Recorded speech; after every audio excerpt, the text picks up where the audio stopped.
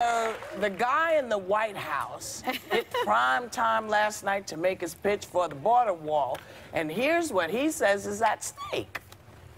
There is a growing humanitarian and security crisis at our southern border. Among those hardest hit are African Americans and Hispanic Americans. As part of an overall approach to border security, law enforcement professionals have requested $5.7 billion for a physical barrier. At the request of Democrats, it will be a steel barrier rather than a concrete wall.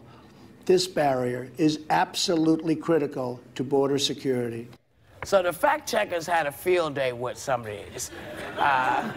But what are your takeaways from it? Well, first of all, the Democrats never gave him any kind of a wall. No steel, no concrete, no straw, no nothing. No beaded wall, nothing. Nothing. No beaded, what did you call it, a curtain beading? Yeah. So that's a lie right there. I don't know why he... Well, he was saying that, like, Chuck Schumer, for example, did vote for this barrier back under the Bush years. This is the quote: "The progress includes construction of 630 miles of border fence that created a significant barrier to illegal immigration on the southern land border." That's from 2009, Chuck Schumer. Yeah, and then the Democrats also agreed to an actual wall last January in exchange for the Dreamers. So why didn't they give it to them?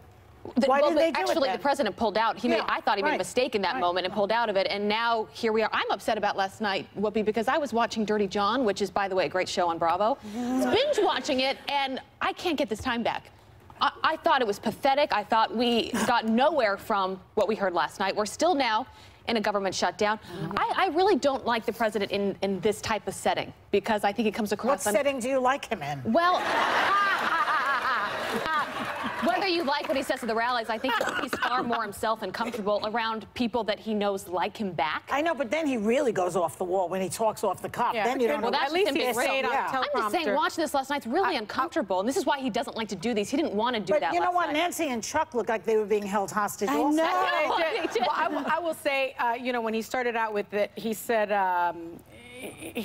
it strains public resources and drives down jobs and wages. Among those hardest hit are African Americans and Hispanic Americans. So as an African American and a Hispanic American, that for me was really dog whistle, because what it meant was straining public resources is oftentimes dog whistle for welfare. And for the 100th time, there are more white Americans on welfare than there are black Americans and Hispanic Americans. So you know, that racial trope thrown in there right at the beginning was very offensive to me. And the sort of, you know, it drives these, you know, undocumented immigrants, drives down jobs and wages. For the 100th time, African-American women are the most educated in the United States of America, and so we aren't taking those jobs. We're taking much higher earning jobs, and so I think when he started out this speech with these dog whistle politics, I just thought, so here you go again as the divider in chief. Right. Here's the thing that continues to be a source of slight irritation for me. He said Americans, the taxpayers, all Americans, that we were not going to be paying for this wall. Because who was going to pay for the wall? He said Mexico was going to pay for the wall. Now, that's what his promise was. Over 200 times. Over 200 times he said it. And, well... You know, that's the point of it. And that is, and for me, you know, whether the Democrats were going to give him money, I don't understand why, on top of everything else now, America has to pay for this wall. I don't get it. I don't like it. It's BS. You said we wouldn't have to. Keep that promise. Right. Keep that promise.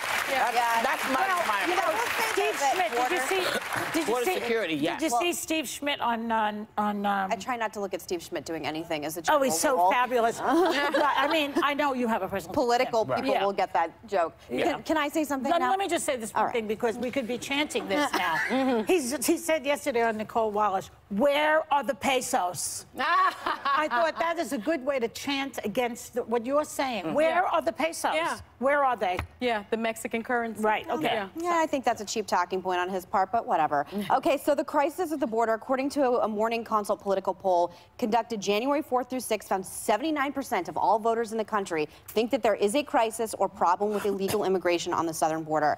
Ben Shapiro had the best tweet, I think. All Democrats have to do is not be crazy to win 2020 because we have so much crazy right now. And when I see people like Alexandra Ocasio-Cortez doing her own rebuttal, which, by the way, was far more concise than Chuck and Nancy on Rachel Maddow last night, and she was basically demonizing border agents and ICE. The problem is, whether liberals like it or not, border security is a big issue for Americans. It's one of the major reasons Trump got elected president. I don't think anyone has any problem with the border security. I don't think that's the issue. It's the barrier. It is the wall that I think when you're Democrats talking about are getting rid of ICE, which is what she was referencing, and by the way, many candidates have come on and said as well. I believe Kristen Gillibrand, Cynthia Nixia did. It's now become one of the trends on the far left that is coming toward the middle.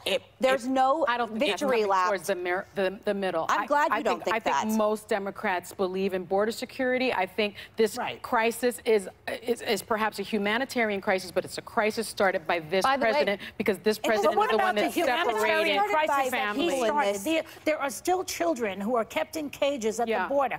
Two children have died. To me, that is a humanitarian crisis. He started. He started that.